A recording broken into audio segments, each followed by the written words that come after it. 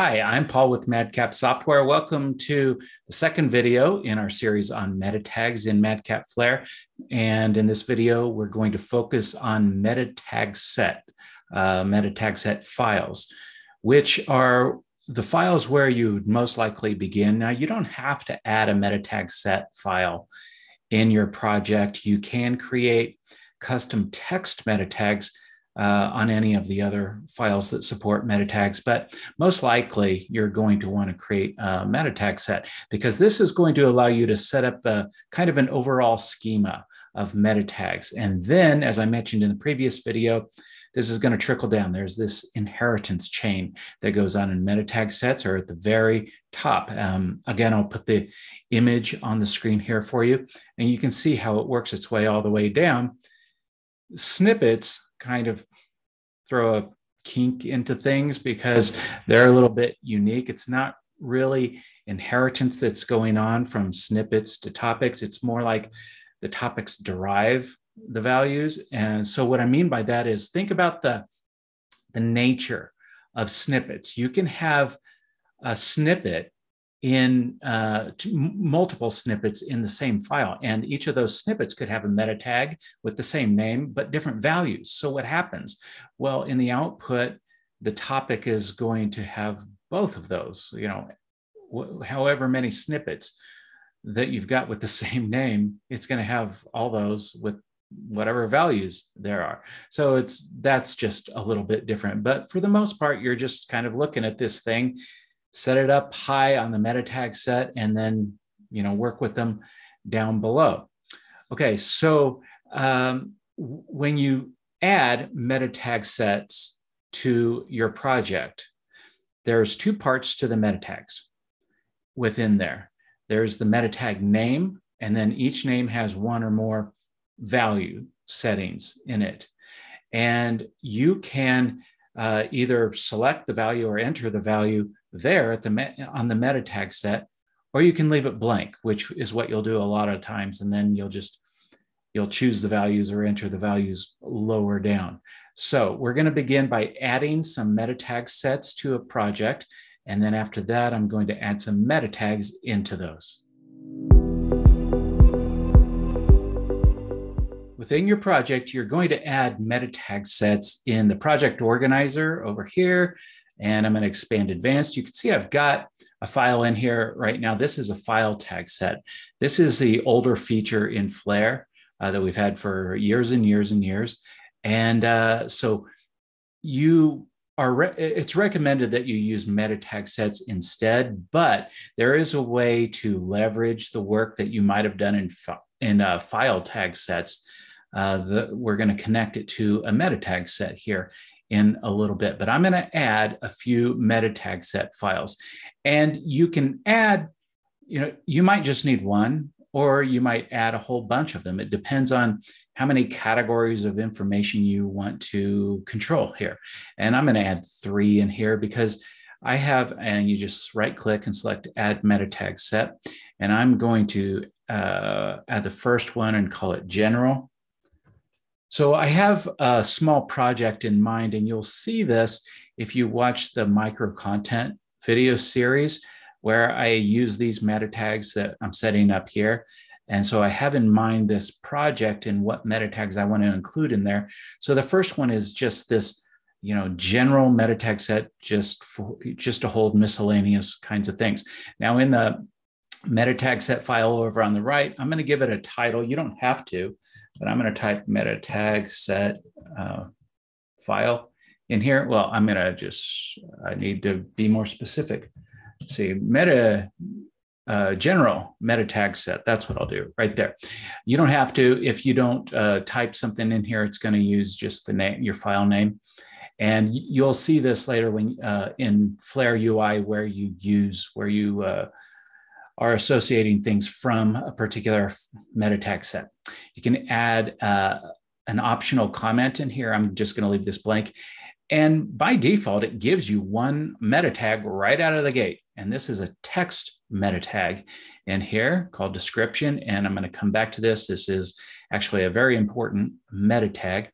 But when you create these new meta tag sets it's going to add that immediately. So I'm going to add a second one in here. And this one I am going to call promotions. And so I'm thinking about my little project, which is about dogs. And I am thinking, all right, I want to use this, my meta tags. There we go. There we go. We got our title. We got this thing in here. We'll come back to that. So I want to use my micro content in that little project to promote some things for dogs. Okay, in my output, you'll see what I mean. Add one more in here, and this one is going to be, I'm going to call it resources, because I have some extra resources, PDFs and videos that I might want to display in topics or in search results.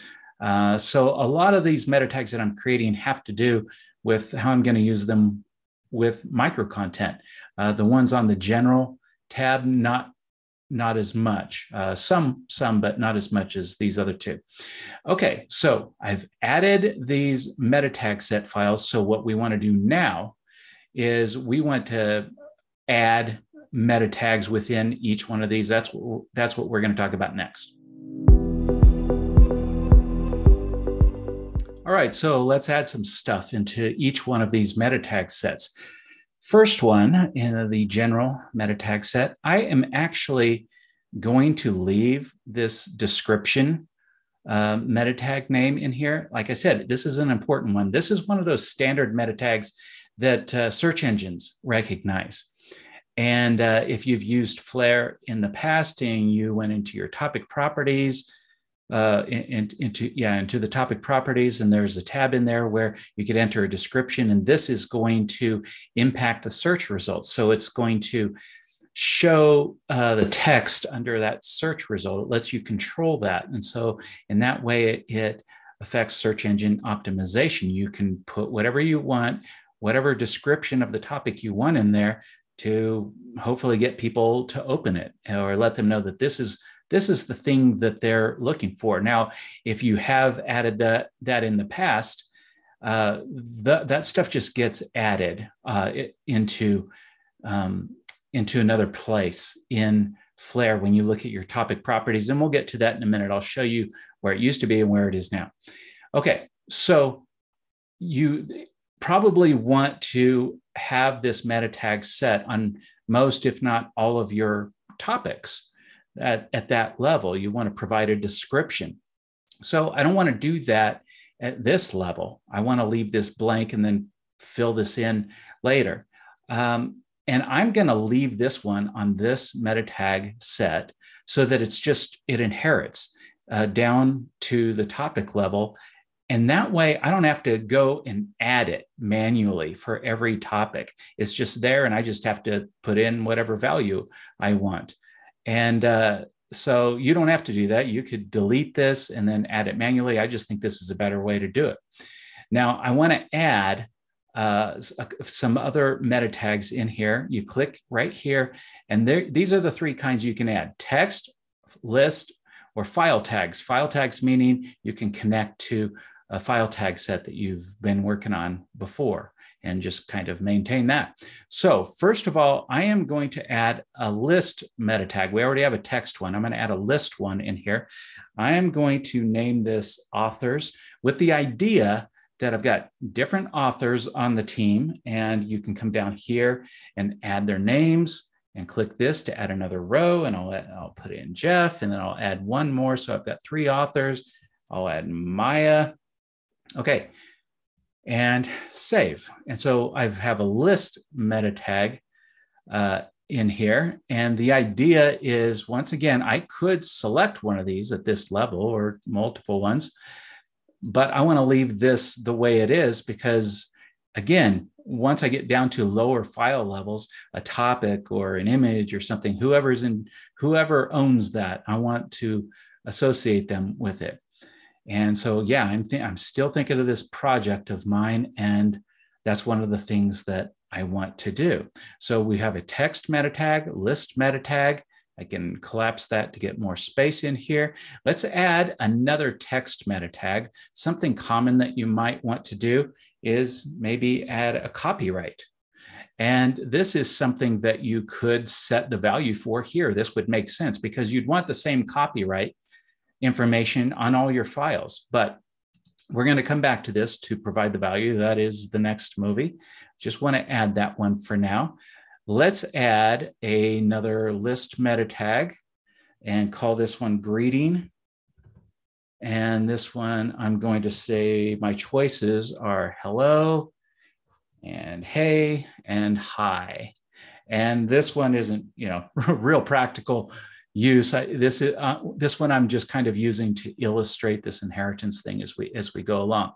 So in this one, I am going to make a selection. See, I have that option, and this one I decide that's going to be the default value for that.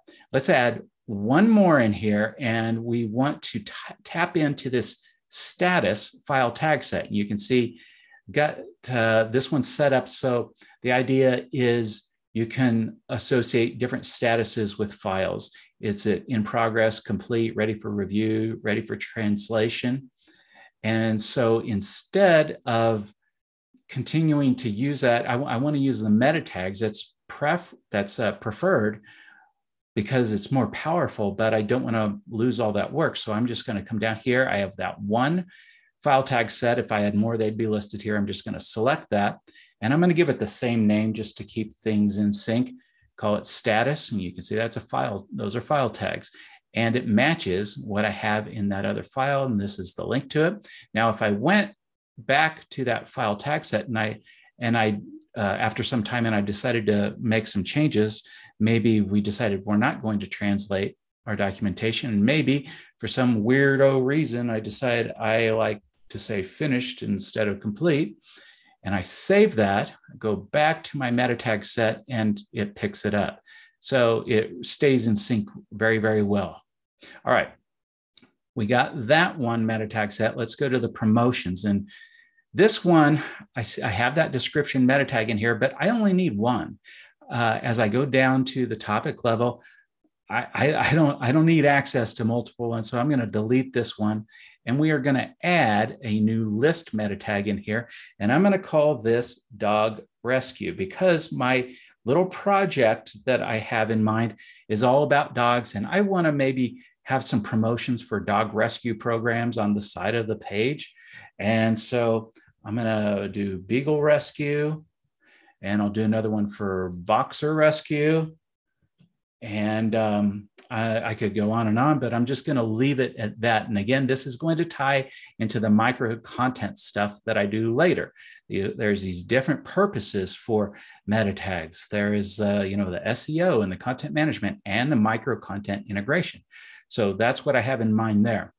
Resources, I'm going to add a couple of list meta tags. I think list meta tags, that's what people are going to use a lot. That's just my guess. And I am going to call this one PDFs. All right. And I'm going to get rid of this description meta tag in here too. And I'm going to just provide some values in here, PDF1, PDF2, and PDF3. In the real world, I probably would be putting the actual names of the PDFs in here. But for demonstration purposes, I'm just going to do that. I'm going to add a second one for videos. So you can see you can add as many meta tags into these as you need, as you want. It can just go on and on and on. So think about how you want to organize things, and maybe if you get that figured out up front, that'll help you. So video 1, video 2, video 3, there. All right, so I have my meta tag sets set up. They got some meta tags in them. In the next video, what we're going to do is go to the next part of this process, which is actually setting meta tag values or entering meta tag values down lower on at the file level. So we'll see you in that video.